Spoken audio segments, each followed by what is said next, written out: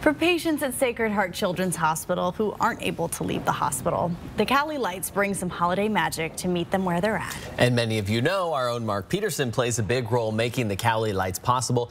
We're hearing from patients and hospital staff on what a special role those bright lights play in maintaining hope through the holiday season. Emily Bloom has this month's Miracle Monday.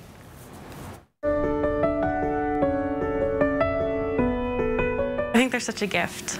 We come into work when it's dark out and the lights are still on, and for me personally, it's more than just bright lights outside. Nicole Kraut is a pediatric oncology nurse. She takes care of kids day in and day out who are battling cancer and usually can't leave the hospital. We all long to just be at home with our families and our pets, and so for them to be here, it is isolating, and they're away from everything that they've known all growing up, so I can only imagine how hard it is for them. She says the hospital staff does all they can to make things as normal as possible, from the holiday lights to the holiday gifts. They're able to pick out toys for their parents, their siblings, so that when they are here in the hospital, they're still trying to have a wonderful Christmas and creating normalcy for them.